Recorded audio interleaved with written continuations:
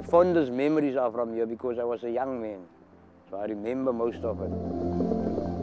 The house itself was old, but it was ours. We loved it.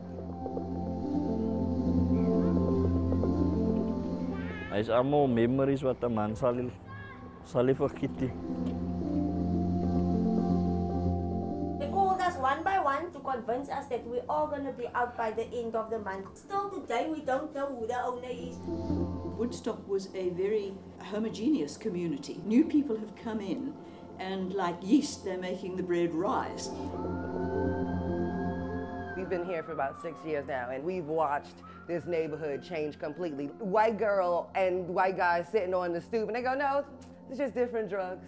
We got better drugs. We just got better drugs. They're building these high-rises. We don't have a sewage system to support them. I know we don't have an electric grid to support them. I'm born and bred in Brooklyn. I deserve to be in Brooklyn. Essa ocupação ela partiu a ideia e a necessidade do nosso pessoal. Não ocupa só por ocupar. Todo mundo está aqui por um objetivo, né? O movimento na minha vida ele marca muito, né? Aqui, para mim, aqui significa luta, conquista e um passo ao sonho realizado. Esse é o primeiro passo, step by step. É isso? This is where I want to close my eyes one day and say, I've come back home.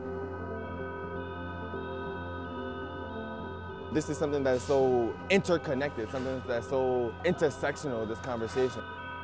Understanding that all our movements, all our struggles are one and the same. This is not a poem. This is a war cry.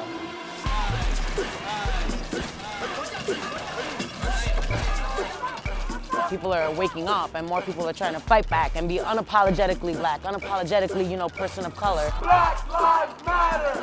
Porque existe um poder podre, tanto dentro do poder judiciário, como dentro do poder do governo, dos órgãos competentes, que comandam uma máquina.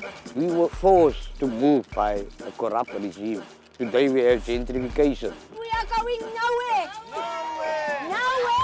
Tie that link to policing, tie that aspect to displacement. No matter what communities we come from, origin or ethnicities or race, sexual orientation, we're going to stand up to racism, we're going to stand up to oppression. Todos nós temos direito de ir e vir, básico e fundamental. Mas os nossos direitos a cada dia, a cada minuto, ele é violado.